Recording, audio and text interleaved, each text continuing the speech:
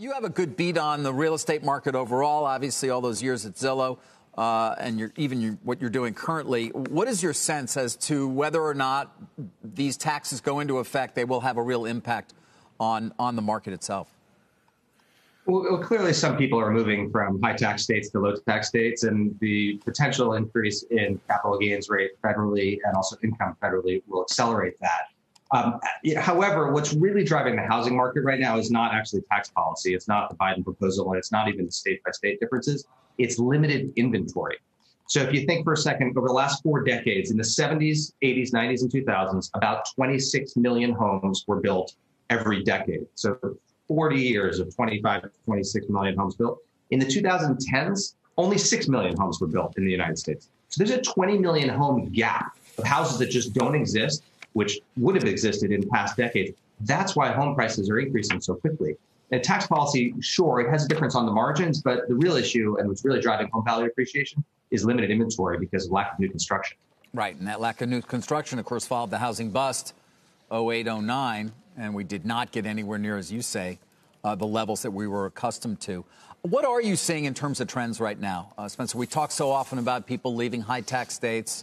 Perhaps that is one reason. Obviously, weather can be another. I mean, is this exodus for real? Do you expect it to go on? And what are you seeing in those markets such as Florida or Texas, where there seems to be a great deal of demand? Yeah, so people are untethered from their corporate headquarters, and that's causing a lot of people to want to move. And just in my little world, I know probably half a dozen people that have moved from California to Texas or from New York to Florida. I'm sure you do too. So I'll give you some data to inform the conversation. If you think of Austin, Texas, for example, which is a major tech hub, Apple is expanding or creating $1 billion campus there. Google, Facebook, Amazon all have expanded their office space there. Austin home values are up 18% year over year, which is scorching. I mean, home values should go up 2 or 3% year over year. Salt Lake City, another tech hub, not frequently cited that way, but there are more engineering and graduate engineering degrees in Salt Lake City per capita than San Francisco, Denver, or Boston. And Salt Lake City home values are up 15% year over year. And you contrast that with San Francisco, for example, where home values are down 3% year over year. So clearly people are leaving San Francisco. Home values are going up very, very quickly in places like Austin, Salt Lake City, Texas, Dallas, Miami. And some of that is tax driven, but a lot of it is also lifestyle driven. If you don't have to be in a particular city anymore, people are voting with their feet and they're choosing to move to different places.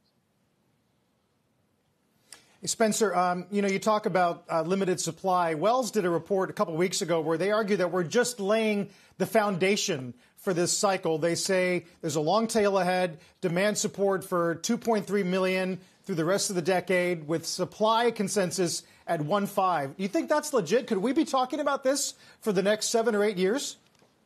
Well, the problem is that just when we were starting to build houses, COVID happened. And commodity prices have gone through the roof. I mean, the price of lumber now is about 3 to 4x what it was a year ago. So, I mean, I'm talking to builders all across the country where they're abandoning projects and selling them to individuals instead of completing the projects because it's become so expensive for them to build because of commodity prices. So, I hope that we are able to solve this inventory shortage through more new construction. What probably ends up happening, though, is first-time home buyers decide to continue renting.